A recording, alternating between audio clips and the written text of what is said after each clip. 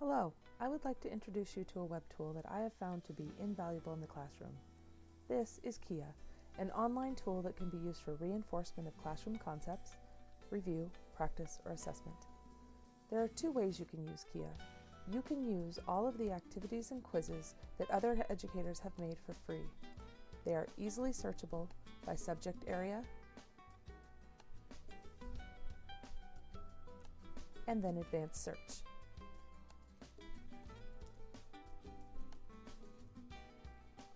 You can also search by a specific activity type, such as a game or a quiz, by a subcategory, if your textbook is part of one of them that's supported by Quia, or a teacher has linked a quiz or an activity to a textbook, or by author if you know you're looking for a specific one. Once you have searched, you submit, and it brings up all of these games, quizzes, activities that have been created by other teachers in that particular category.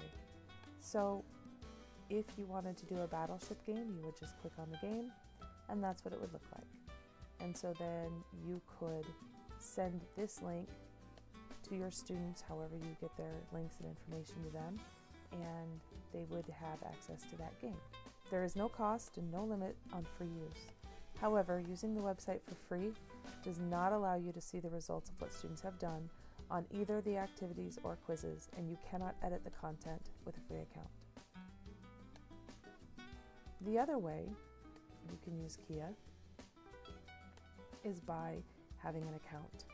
And so you can start with a free 30-day trial, which gives you all the perks and benefits of full membership. You're able to create classes, create activities and quizzes, surveys, modify and change existing activities and quizzes from that searchable menu, generate reports, and have access to video tutorials for the site.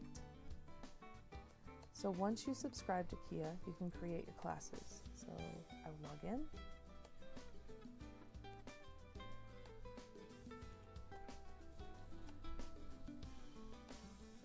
And this is my teacher website page that was generated by Quia when I got an account. So then you can just go to classes, and if you want to create a new class, then you would give it a name.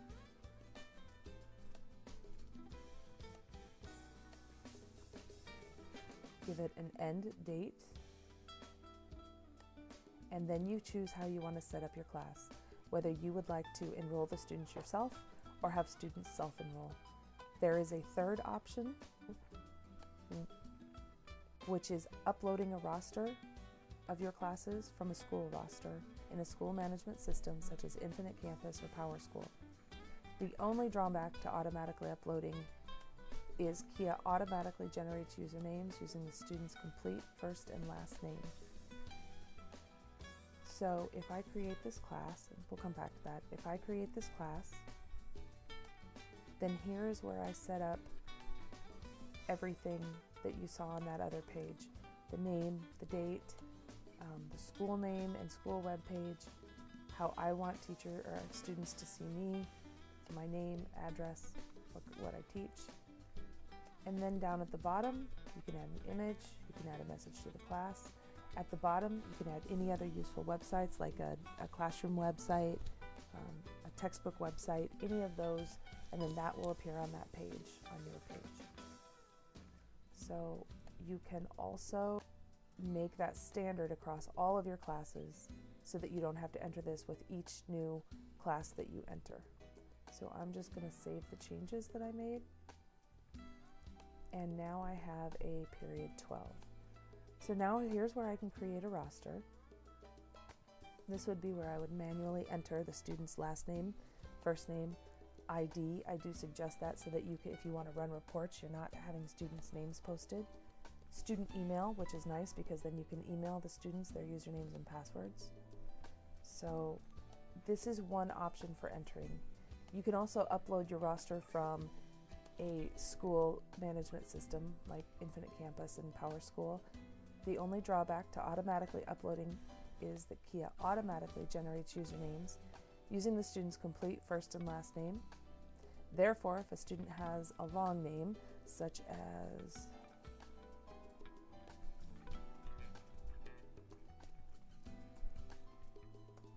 even if the student goes by a shorter name, just give them, and I'm going to skip the email, and then I'm going to save the changes. Now you can see the student's username is that whole Alexander Garcia Berg 740, and there's always a 3-digit number. You do not have the ability to edit this. So some teachers prefer to enter their own names, such as for the last name, they'll just enter a G, and then the first name, Alex.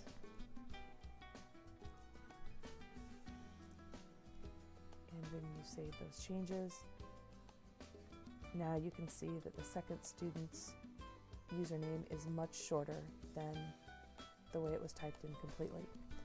The benefit of uploading a roster from a school info system is that the student can then be enrolled in multiple classes by different teachers, rather than having multiple usernames for each classroom and multiple passwords.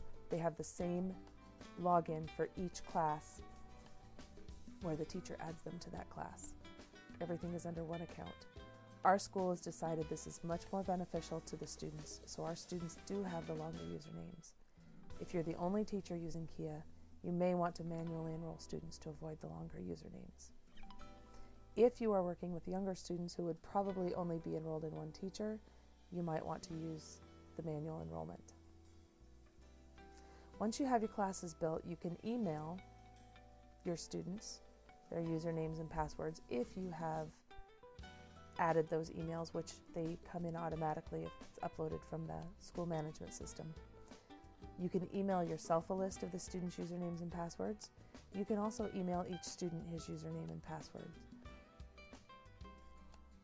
You can also see the student's password by clicking on the lock, and you do have the ability to change the password if you wanted it to be something standard across every student, or if the student couldn't remember it and you needed to change it. Finally, adding, deleting, or moving students between classes is very easy using the drop-down menu on the right side of the screen. So if I select Alex, I can transfer that student to another class. I can remove him from, for example, if they moved, or I can send that particular student an email. Again, if the email address is part of their information. Now that you have your classes entered and ready to go, it's time to create some content for your students. Quia offers 3 types of activities to use with your students. Those are surveys, quizzes, or activities. Each of these has its own menu on the left side of the screen. When you click on your choice, it will take you to your own page that lists each of those surveys, activities, or quizzes that you have created. So we'll go to my activities page, and you can see that I have several, and in addition to that, I've organized them into folders. So Quia helps you keep things very organized so that you can find your content again. You can work with your files from the menus on each of these screens. It will tell you what each icon means just by hovering over it. You can also search for any of these types of activities that have been created by other educators by using the Shared Activities button. This takes you right back to this sharing where you can search for any activity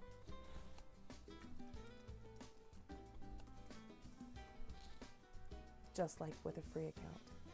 Once you choose an activity that you want to use, and again, you can go in and click on the name and it will show you exactly what it looks like. So if I wanted a Civil War review on the challenge board, which is Jeopardy, all I would do once I viewed it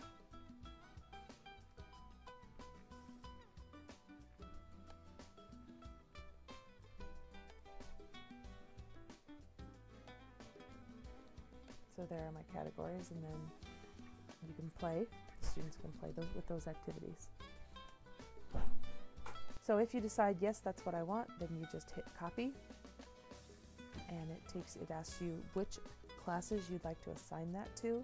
So if I'm assigning it to 2 of my class periods, I can submit that, or I continue on and don't submit at this point. So now back on my activities page. They come in alphabetical order. Here's the Civil War review I just copied over. If maybe there were some questions that you needed to change because they didn't fit your curriculum, you can simply go in and edit that particular activity. And remember, this is like a Jeopardy board, so there's a couple of steps.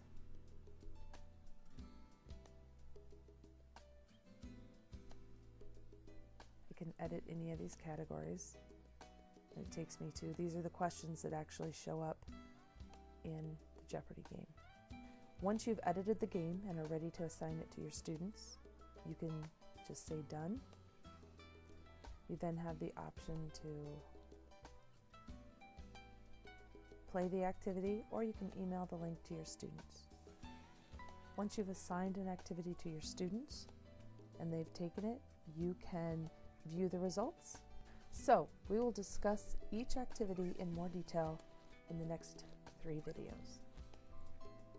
Thank you for your time, and hopefully you found this short tutorial on getting started in Quia